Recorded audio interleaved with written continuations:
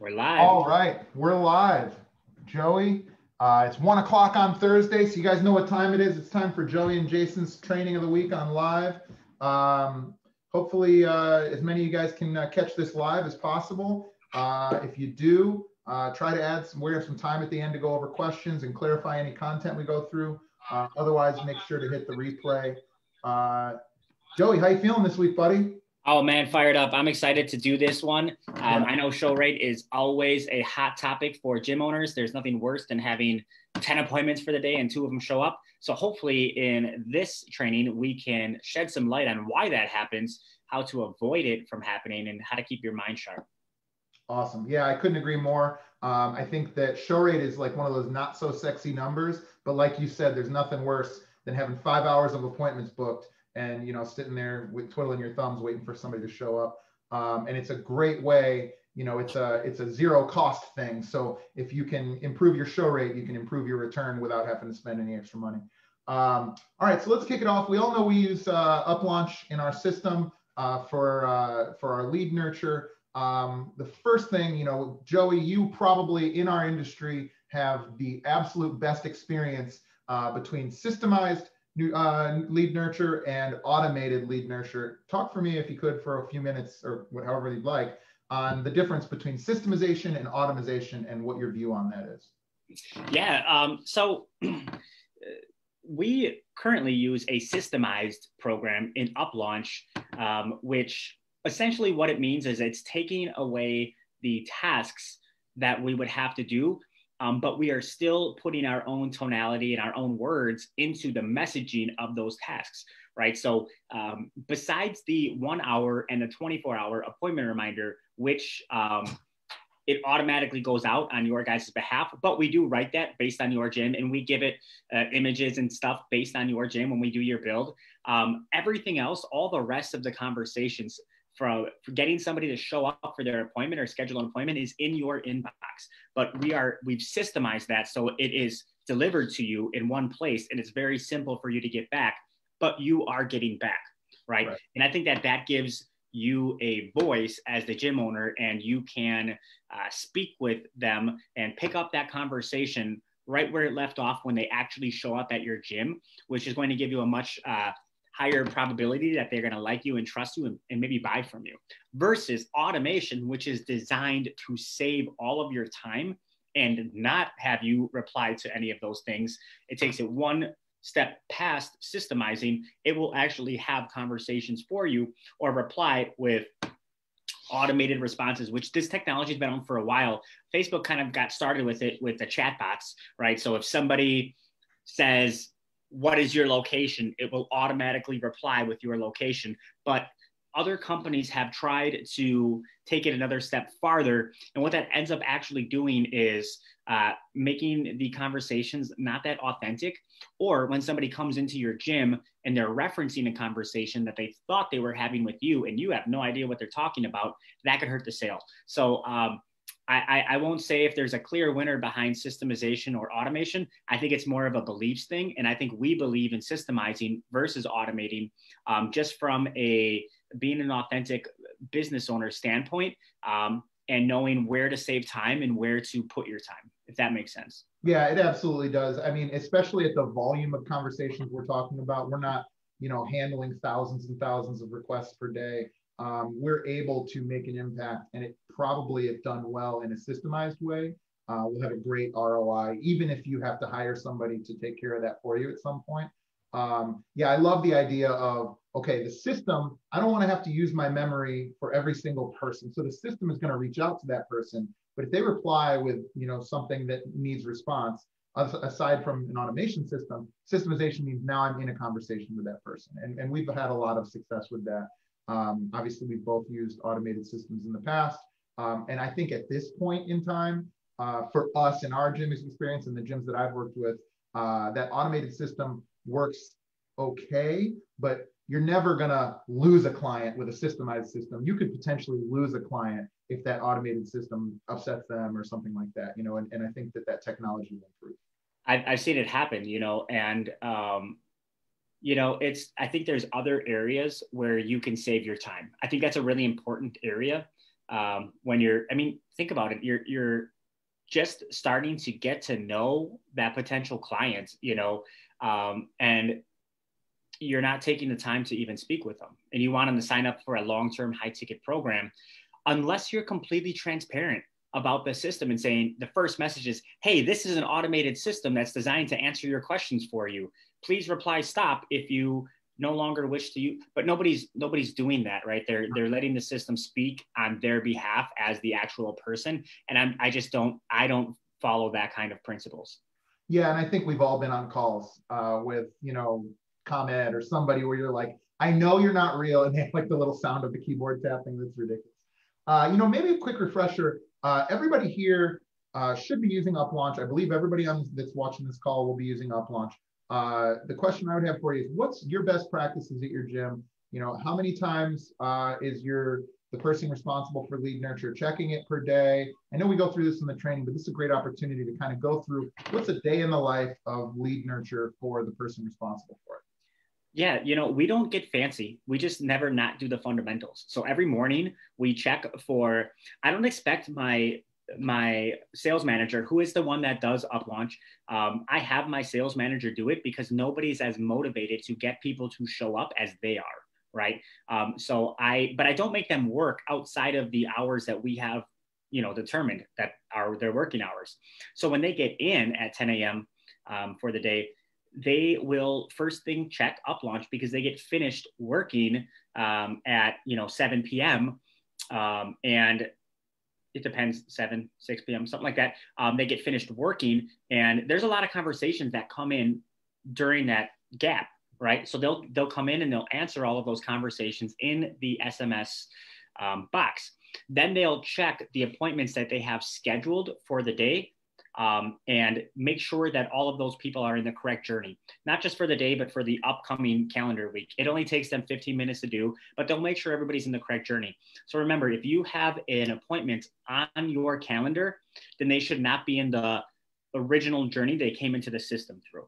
That journey is designed to get them to schedule, because the majority of our clients or leads come in unscheduled. The system gets them to schedule. That is a big part of the systemization that you don't have to do, right? But once they are scheduled, UpLaunch doesn't have the capability right now to automatically switch them into the, hey, you've been booked, let's just give you some reminders.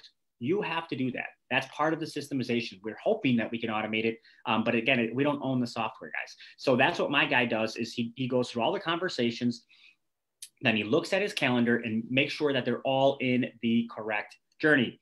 Then he will check the exact same thing at the end of the night, right? So twice a day, beginning of the day, end of the day. And at the end of the day, he's taking a look at his calendar once again. If he sees any new appointments that popped up, he's going to switch their journey to the correct one.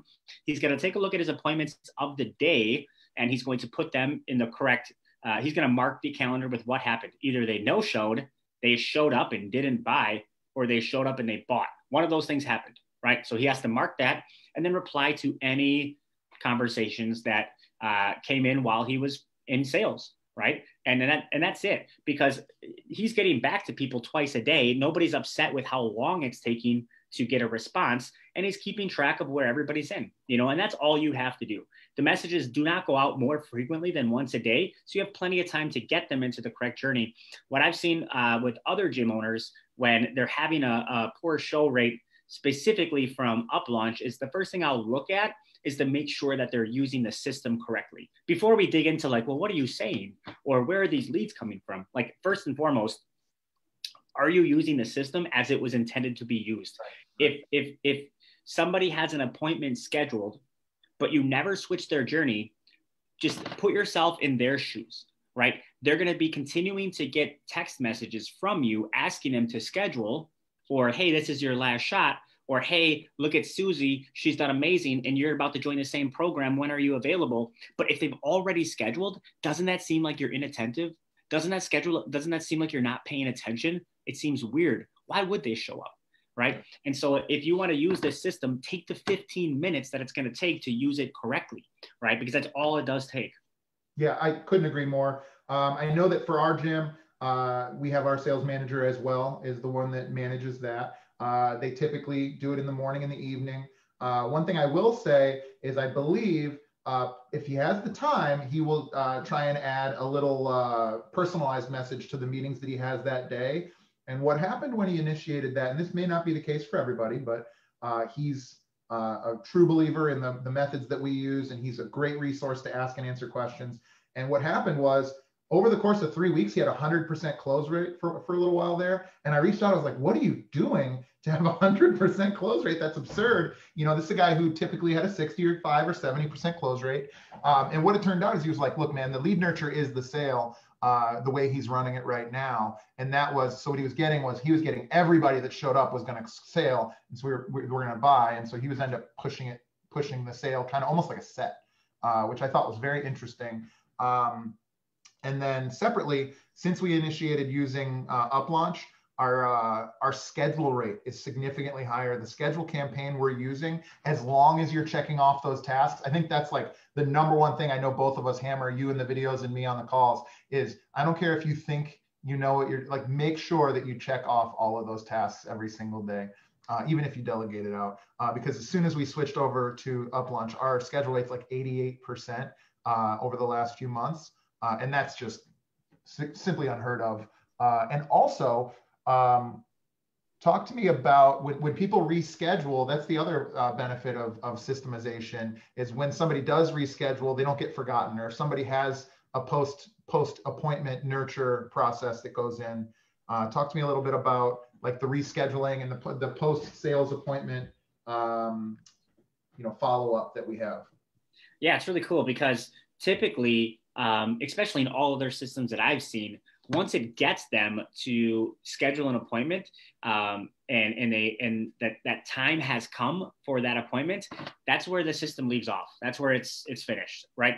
Our system takes it a step further, right? Which I think is really cool, because if they can't make that appointment time, if something else needs to happen, they have the ability to self reschedule, and then it puts them in the correct campaign to get them to pick a new time if they haven't done so yet. After the appointment is done, so long as you switch it to post-appointment lead nurture, and let's say they haven't bought, it immediately is going to send them systemized messages to follow up with them. Hey, it's been a couple days. How are things going? Do you have any questions? And these are both text messages and emails that are written specific to fitness and nutrition, right? This is hours and hours. I mean, it's got to be thousands of hours when you count up all the emails that are programmed in and all the messages. And it's all systemized, because you can change any of that stuff, guys. You click on a little pencil and use your own words. But I've never seen a system that picks up after the appointment and keeps it going, especially if they sign up. If they sign up, guys, they're getting put into a new client journey that's 100 days to build rapport and give them value. All you have to do is toggle one little switch, and it's amazing, right? It's seamless to go from a lead nurture system into a client retention system, right? So that's why when Jason and I decided to switch to UpLaunch, it was a big decision for us, because it's obviously, as you guys know, the most used piece of software in our entire program, and so it was going to require a lot, and we wanted to make sure that it would do everything that we needed it to do, and it does, so long as you take the actions based on the training that we laid out in front of you. But yes, I would highly recommend that, like Jason was saying, to follow the tasks, because even like I know the system like the back of my hand, and I still forget to do things. Everybody forgets to do things. I forget stuff all the time. So having that task as a reminder is like, oh yeah, I forgot to do that. Not that I didn't know how, or I didn't understand the system. I just forget shit, right? And that is a reminder to help me do it. Yeah, I couldn't agree more. What about phone calls? Do you guys do any kind of dialing at all in your sales lead nurture process? So we don't do any phone calls. We did during COVID, but we are going to be looking at, and this is something I'll talk briefly on. We won't get too deep into it now because it's not released yet, but we are going to be releasing the Facebook group training today.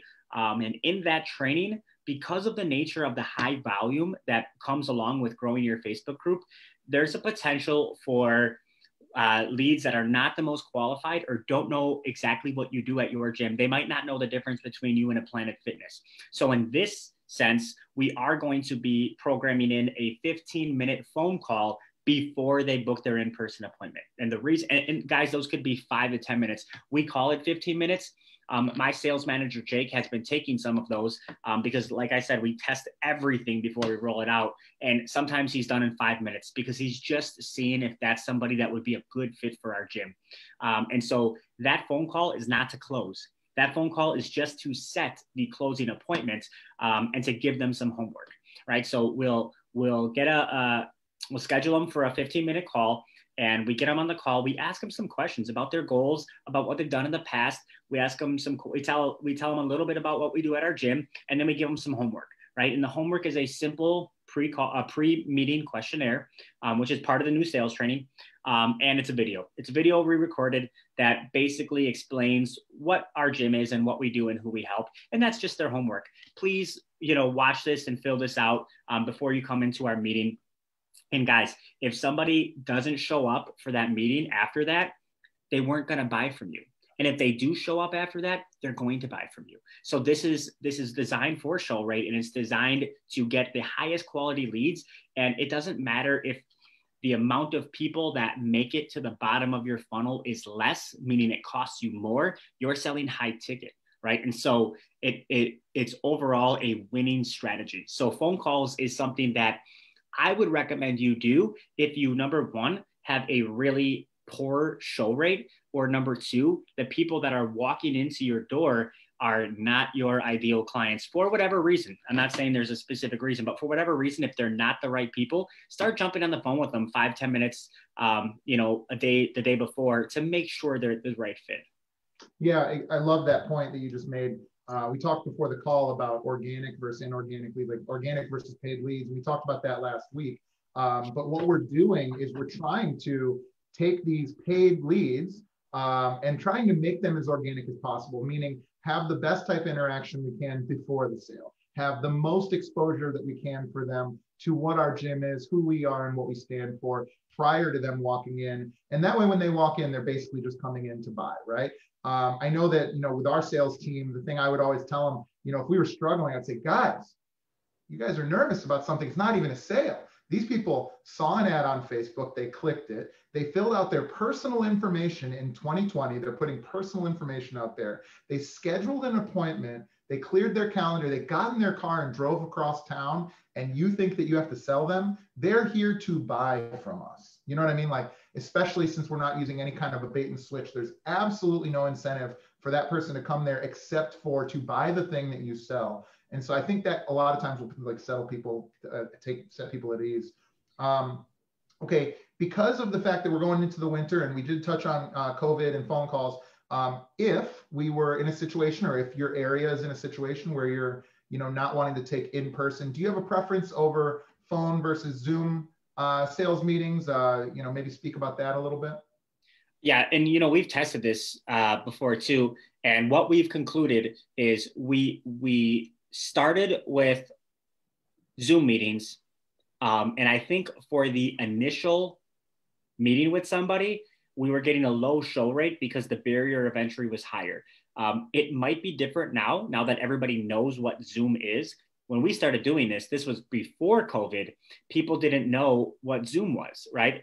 Or as much. You'd find yourself explaining it. Oh, it's like Skype or FaceTime. Now, I don't think you need to explain what Zoom is to anybody. So first, that might change a couple things. But even more so, I prefer phone calls, because then somebody doesn't have to be in a dedicated area. They'll take the call while they're driving. They'll take the call. Their availability increases, because now they're thinking, oh, I can take a call during that time, when they wouldn't normally associate that time with being available to take a Zoom call. So I would say start off with phone calls, and then if you can, get them to jump on Zoom. Hey, do you have Zoom, by the way? Okay, hey, I'm going to send you my link really quick. Is that cool? And then get across with them, but initiate it with phone calls. Or if you're doing a set call, a 15-minute pre-call like we just talked about, then schedule the sale call for Zoom, because they're going to show up. Ask them straight up on that 15-minute pre-call. Hey, do you guys use Zoom, or do you? Yeah, oh yeah, I use that. Okay, great. Let's do our next call on Zoom. That way I can show you some stuff or explain or whatever. But I think for the protecting your time and getting no-showed, I'd make the first one, I would phone calls. Now, I've seen gym owners be successful with it over Zoom.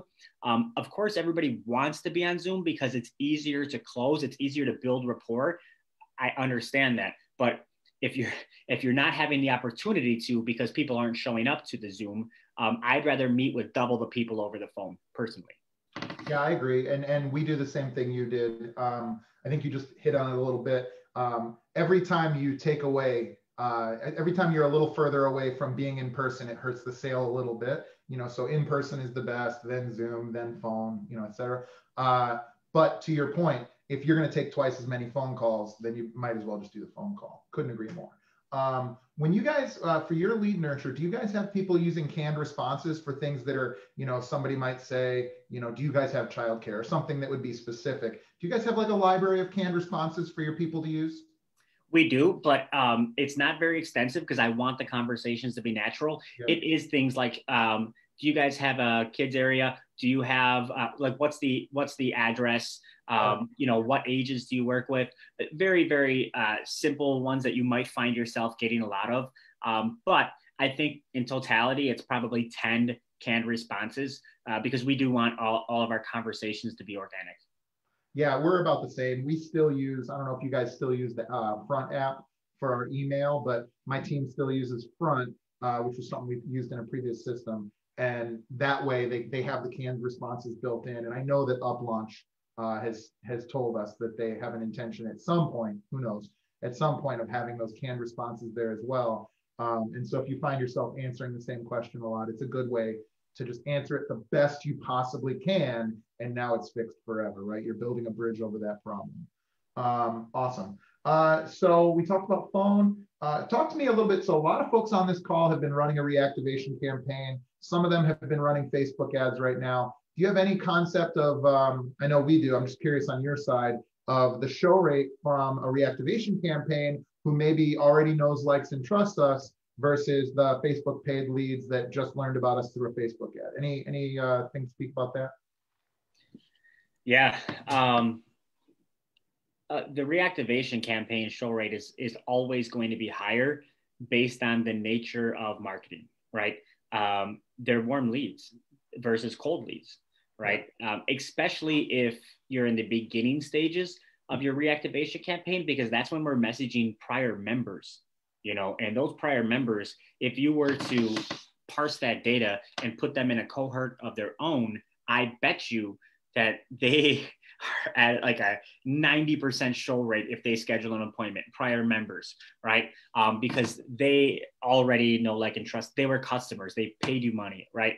And so that is a very powerful tool. But even prior leads, they went through your process already. Some of them maybe already came in for an appointment. You didn't separate those people when you gave us the list, right? So we don't know the journey of these people, but they all are at the bare minimum, the top of the funnel, just like anybody else would be coming from your ads, right? They're all there. Some are farther down the funnel. Some went all the way through. So when you mix that all together, their probability of them showing up is much higher, right? I don't have the numbers, but I do know that I would guess it's probably double.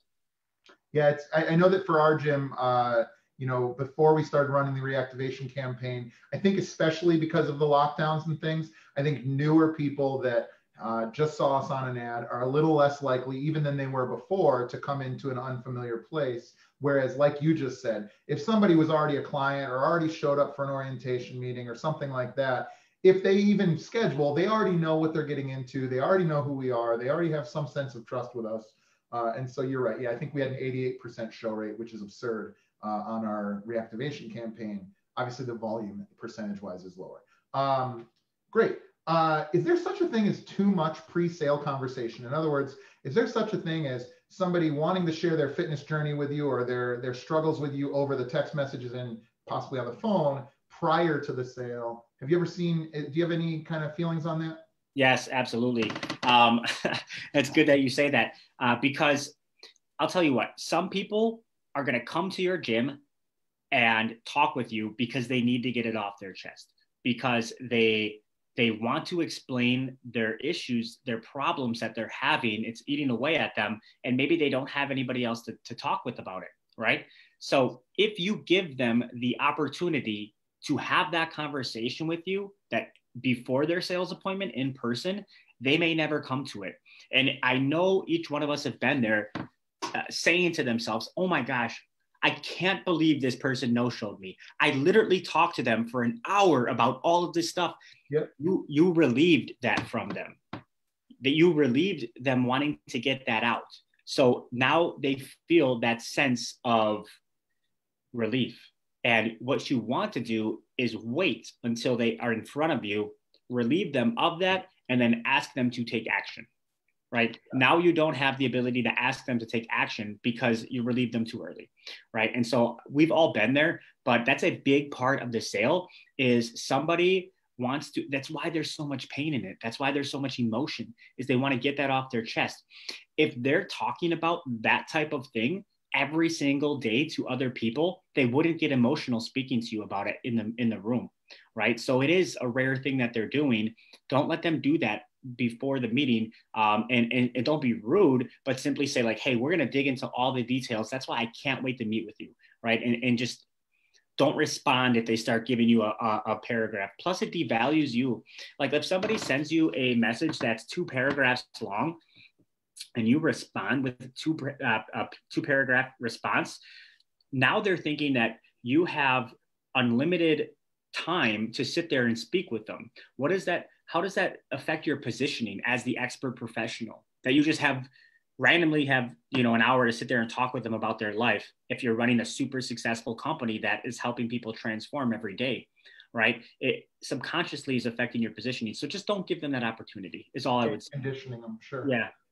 Yeah, awesome. That was a really, really, that was gold right there, in my opinion. I know that I've heard before, I'm pretty sure that it's a dopamine hit, right? Like when you say something to, let's say I'm reaching out to a coach about weight loss, just the act of me talking about my problem and talking about how I would feel by accomplishing it, I'm going to get a similar, it's just nature that I'm going to get a similar dopamine hit as if I accomplished that thing. Funnily, ironically, I know an entrepreneur, I've talked to a couple entrepreneurs, but one in particular who doesn't tell other people about his biggest plans because he knows that just by telling you his vision and his dream, it kind of subdues that dopamine hit a little bit. And so what he'd rather do is get the thing underway before he even talks about it. And I think I could see both sides of that, but I think that's a pretty interesting thing. Yeah, I do it the opposite way because I hate to let people down. Me too. That's how I am. Yeah. And if I tell somebody I'm going to do something, damn it, I'm going to do it. And so sometimes I prematurely tell somebody an idea because then I know I have to follow through with it. But that's my personality and I'm self-aware about it.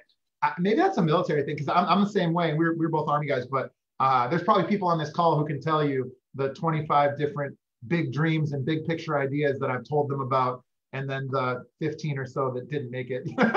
Yeah. Yeah. Awesome. Okay, so the sale doesn't stop with the sale. So, UpLaunch is a client lifecycle marketing campaign or a client lifecycle management CRM. So talk to me about, how does systemization, how does nurture take place once we've made the sale, between the sale and their start date, and then even beyond that? Yeah, so if you guys haven't dug into some of those campaigns, the post-sale nurture is really, really cool because it's going to put them in first 100-day campaign, and that's called the new client campaign. And that is going to ask them, how they're feeling about the program. It's going to ask them for testimonials. It'll invite them to join your Facebook group. It's going to send them emails on a pretty regular basis with great content like healthy eating tips and fitness tips and all that stuff. It's really doing a lot of the legwork that any successful gym owner should be doing. Newsletters, providing value, and it's branded. It's branded with your gym. I can tell you this. Your customers have absolutely no idea that this stuff is coming from a third party. And UpLaunch, I'm sure, spent a lot of money to have somebody write this stuff. This is professionally written. So it's a huge thing that you're doing for your customers as far as fulfillment goes, that is completely systemized for you, which is great. Then after the new client journey, they automatically go into what's called an established client journey. Now this is 100 days past them signing up. And now it's going to start asking them to give you reviews, right? So when you guys submit your client leads list to me, And then the next, week, you see 20 5-star reviews coming on Google or Facebook for your gym. It's because I put them in the established client campaign, and it's sending them a quick message asking them to rate you, so other people in your community know more about your business and what quality of service you provide, right? This is all systemized, and it's systemized in 2 ways. Number one, the stuff that UpLaunch has pre-programmed in its system for you specifically for brick and mortar micro gyms. And number 2, the stuff that FitBiz University is doing for you on top of UpLaunch to then, make that a very smooth transition from uploading clients to getting them in the right place. All of that, really all you have to do is your phase 1 worksheet, and it just looked like you delivered a ton of value to your customers. And that was our goal to begin with, is how can we do this for you without enabling you? I couldn't agree more. One point that I'll add, and then I have a follow-up question, but that 100 days campaign, that's your time. It's been shown that first 3 months, that's all you're going to dictate. Is somebody going to fall off of their program? Are they going to go to another gym or just quit in general? Or are they going to stick around and become lifers, right? We did some research that said if we had people stay beyond 3 months, their average term of engagement was like over 2 years. Whereas in that first 3 months, very tumultuous, right? And so that's the area in that first 100 days. Listen, the lead nurture campaign, you can leave it alone, or you can go in and edit if you want. The scheduling and booking appointments, but that first 100 days is the place where if you do have a strong culture who's unique, or a charismatic central figure, or a certain thing about your gym that you want to get out to people, that's one place where you can reinforce that. Your views on fitness or nutrition or lifestyle, highlighting your stuff, because that's the stuff outside of the gym that's going to keep those people kind of loyal to your tribe and indoctrinate them into the way you guys do things. My follow-up to you is, what about the handoff from the salesperson to whoever the practitioner is, whether it's an accountability coach or a personal trainer? How do you guys handle that? Yeah, so that's another important thing. And it's something that we've worked a lot of time to get dialed in. And it's one of the more difficult things to do. But essentially what it is we are looking to get them scheduled with their coach as soon as humanly possible after the sale. And so we insist at our gym that our coaches have their schedule in our system, which we use MindBody.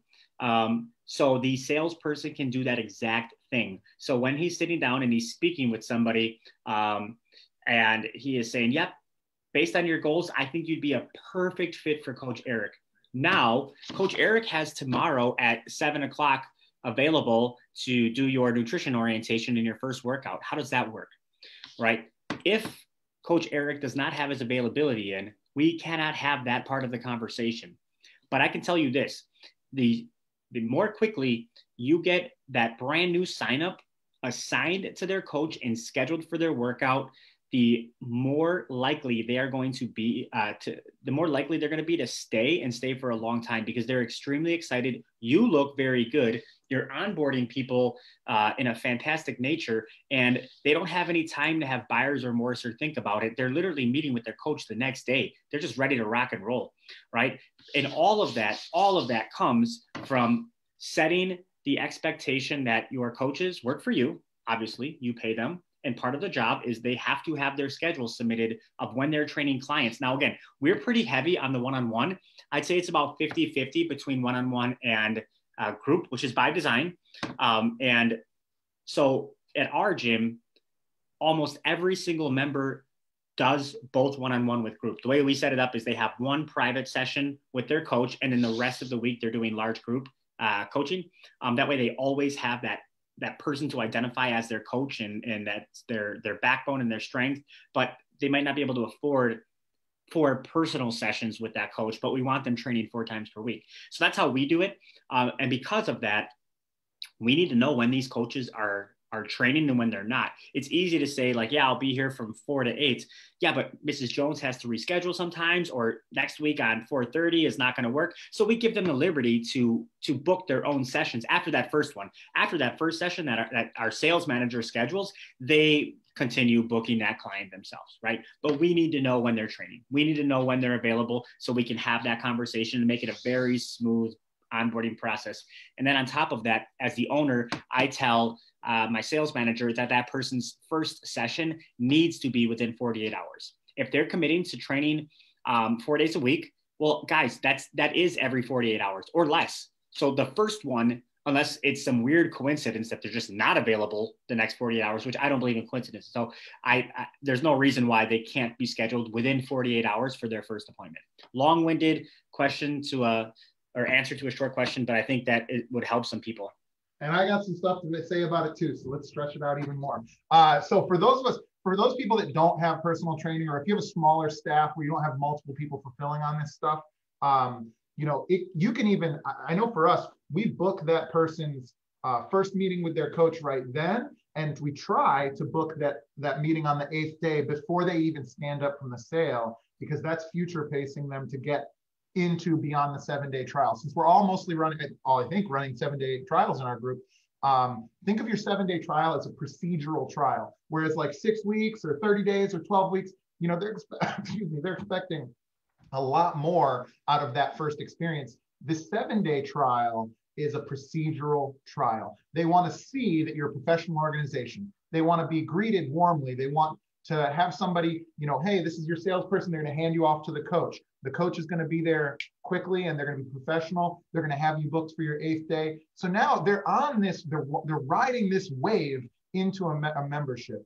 Every single person involved in this transaction, especially the client, wants this to work. They want to get the goals that they want. They came to you because they have a need. And so that 7 days and this part of the handoff is crucially important to show procedurally, hey guys, here, we're really good at this. And I don't care if you're a single person operation with 1,000 square feet, you can do that using this type of system, right? And then I forgot what I was going to say second, but that's okay. Go ahead.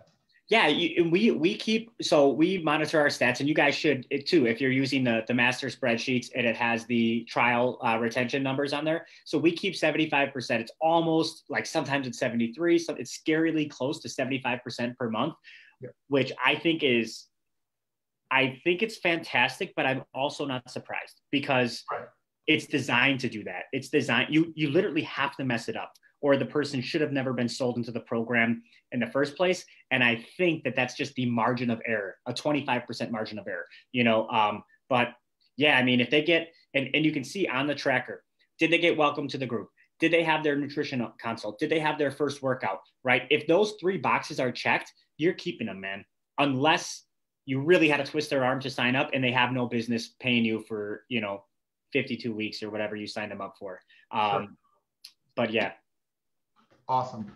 Okay, so any final thoughts on lead nurture before we, I don't have any questions right now, but in the group, but any final thoughts on lead nurture? Anything else to share with the group today? I'd say, and I'm partial to this, but look at the math. Okay, so if you are not spending very much time warming leads up via UpLaunch, however, right, spending time to engage with them before they come in, take a look at how the numbers would change. Let's say with 100 leads and 60% of them scheduled. Jason's at 80, but let's say 60% of them scheduled. You have 60 appointments booked, right? And you want them to show up and just do some math. What are you going to sell them? $299 a month, $69 a week, probably. Okay, so what would the difference be if you signed up 20 people instead of 10, right? So let's say you have 60 booked and 30 of them show up and you close. Let's say you're a good closer. So if you close 20 out of 30, right, you're closing 66%. It's good, right? Now, if you close at 66%, but you only close 10 people, you're looking at only 15 people that showed up. What's the difference in the math there between getting 30 people to show and 15 people to show when it comes down to sales? It's a shitload of money, right? So wouldn't it make sense to get 30 people to show up instead of 15 when you know you're closing at 66%? Yes. I mean, it pays for itself. Even if you hire somebody to do it for you. Yeah. So how do you do that? How do you do that? You get them warm. You have a real conversation with them. You do UpLaunch like you're supposed to.